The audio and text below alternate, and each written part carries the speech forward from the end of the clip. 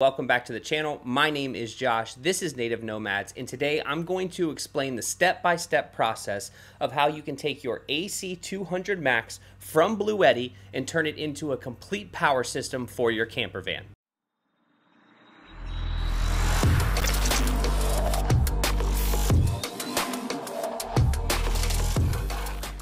Before we get started today, I want to take a second to thank the sponsor of today's video and every video that you will see right here on the channel, and that is Adventure Rig Shop.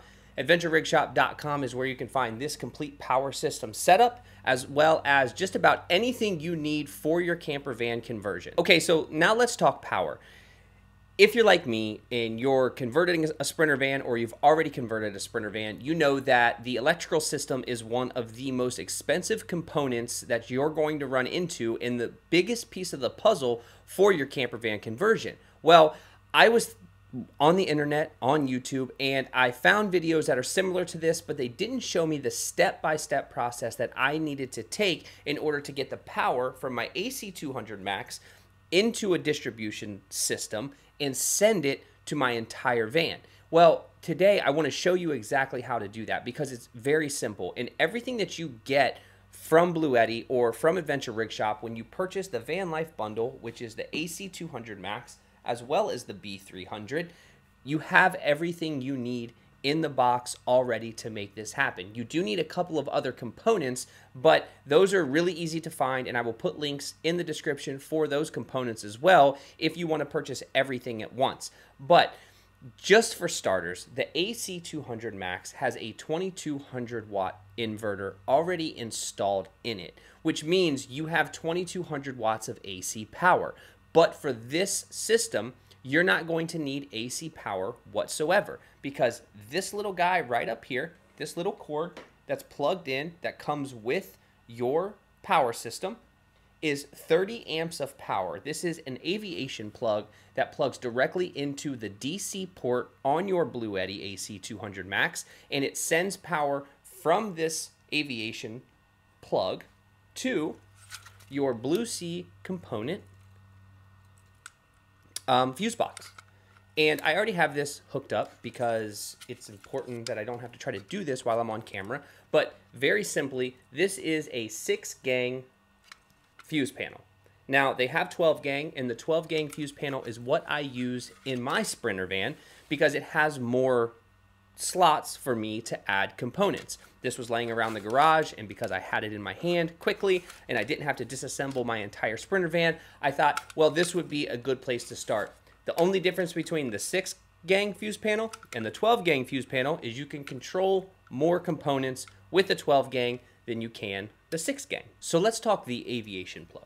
Here is the aviation plug, and I don't know how well you can see, or if you can see it with me in the picture, but it has 2 pins that go directly into the 2 slots on your AC200 Max.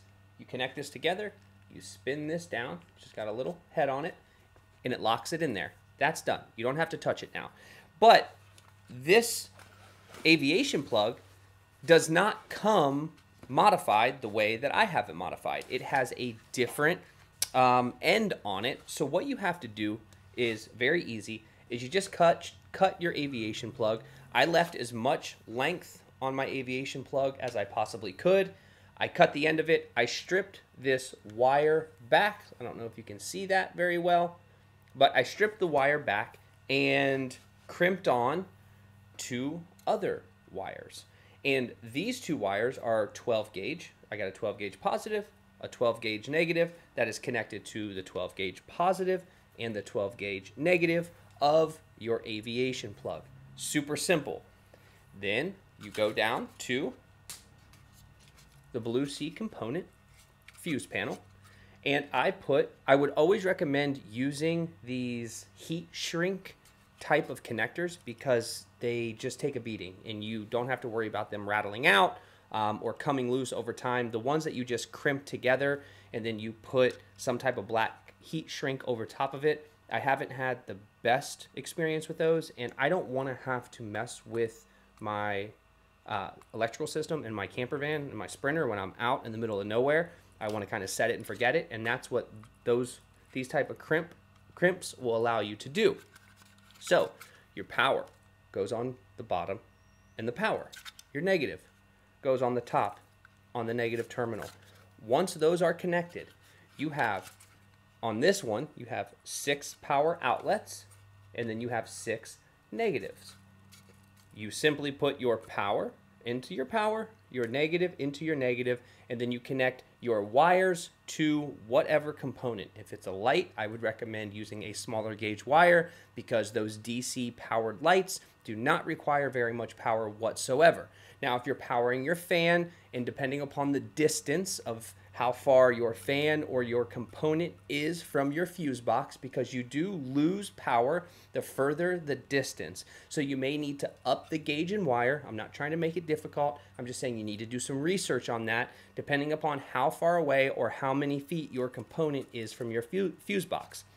Once you have your power connected and you have your ground connected, and this is connected to your AC200 Max via the aviation plug, and you turn it on, all you do, simply press this, turn your DC on, just like that.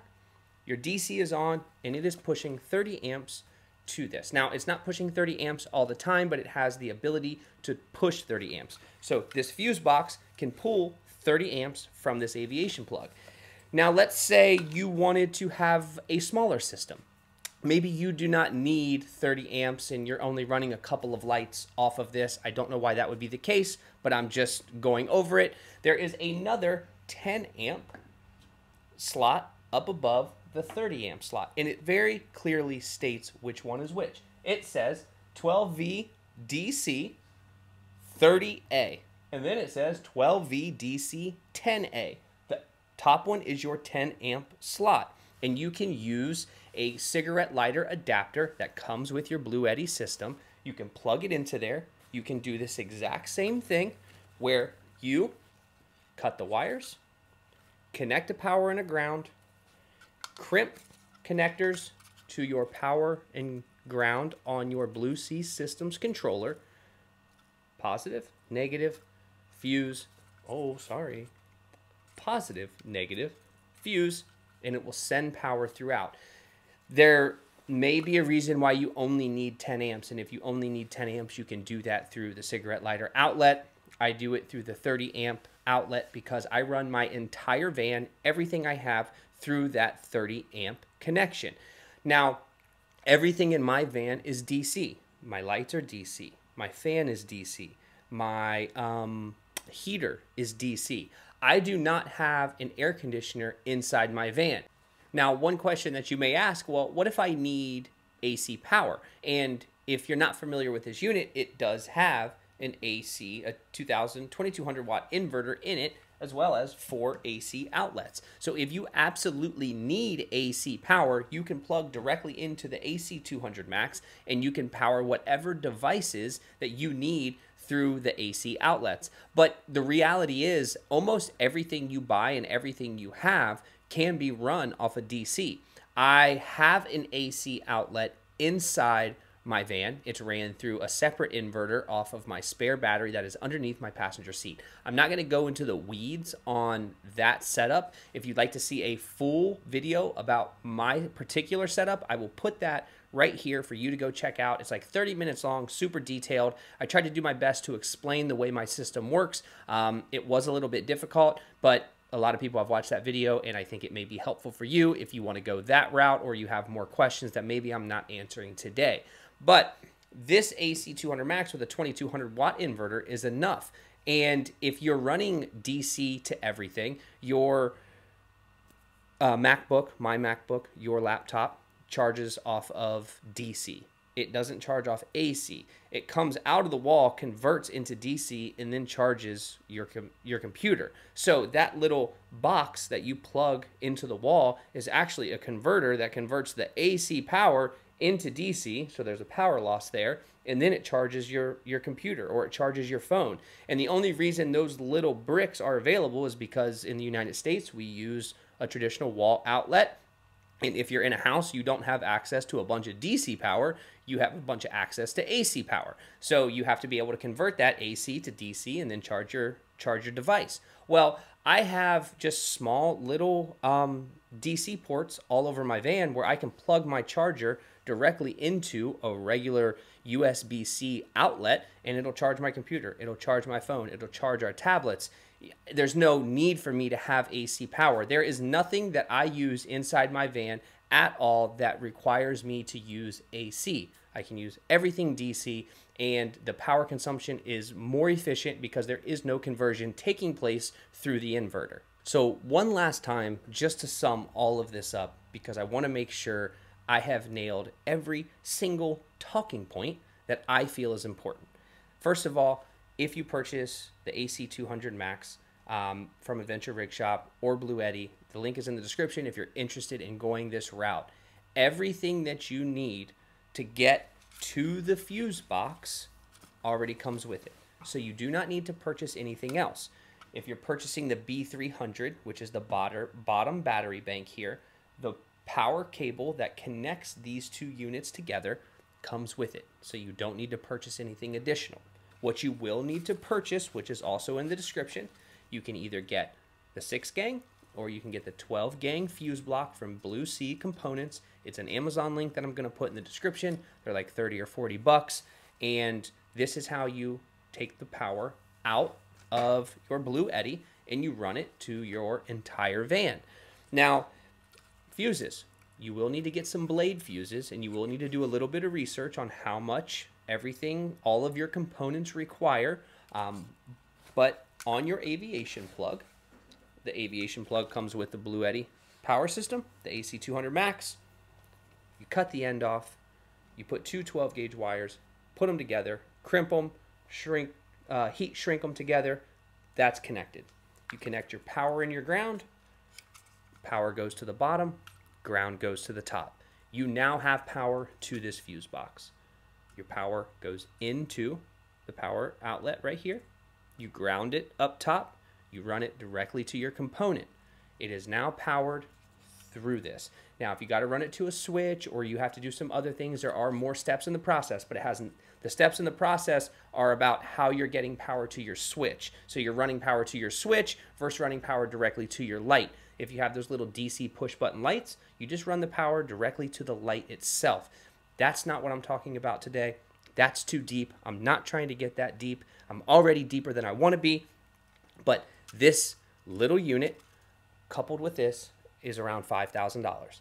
Or you can buy a $15,000 all-in-one power system from several companies out there right now that make those power systems. Yes, they're probably more robust and they can handle more items and they can charge more ways faster.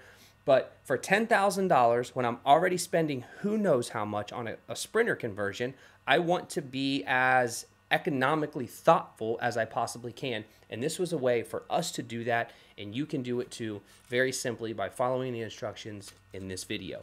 If this video was helpful, please hit the like button, share it with somebody, subscribe so you can come along for all of our adventures. We would love to have you, and we will see you guys on the next one.